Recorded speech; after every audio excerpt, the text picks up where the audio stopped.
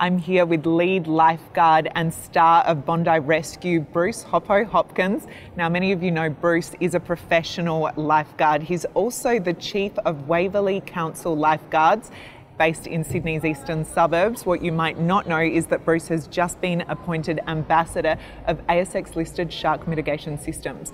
Bruce, when did you first learn about shark mitigation systems? Oh, shark mitigation systems came along probably about 4 or 5 years ago, and I first heard about it, and we did a bit of a demo down at Bondi Beach, and it was something I thought was really going to take off. The technology was very, very good, and it was something that I really wanted to get down at Bondi and trial it.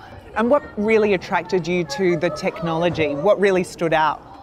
Oh, what really stood out was the part that they could determine anything that was coming through the Clever Boy. It wasn't just had to be a tag shark. It was something that really took my sort of attention, that the way they swam, it would pick it up, and then that technology would come across to your iPhone, and you'd be able to determine what it was. Okay, and how did the partnership arise between you and the company?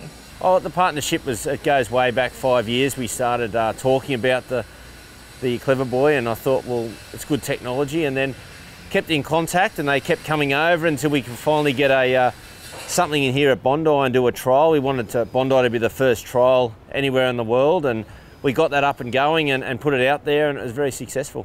Obviously, we are here in Bondi, and as you mentioned, there was a trial. Can you really talk about what the highlights were of that trial? What did you take away from that, and why was that a game changer for you?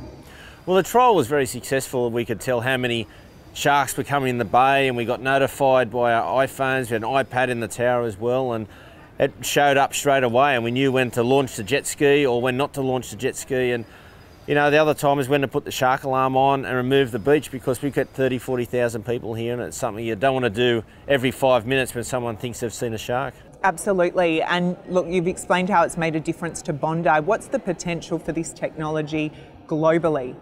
Well, this technology could go global. I know for sporting events, it could be all beaches all around the world that have shark problems, and it can also tell you the difference between pollution in the water, and give you water temps, and give you swell heights. So it's a lot of different things it can actually do.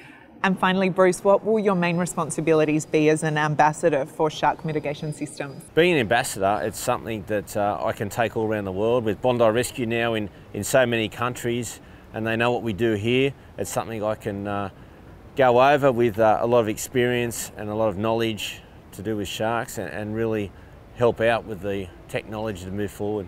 Great. Well, thank you very much for the insights. Okay, thank you.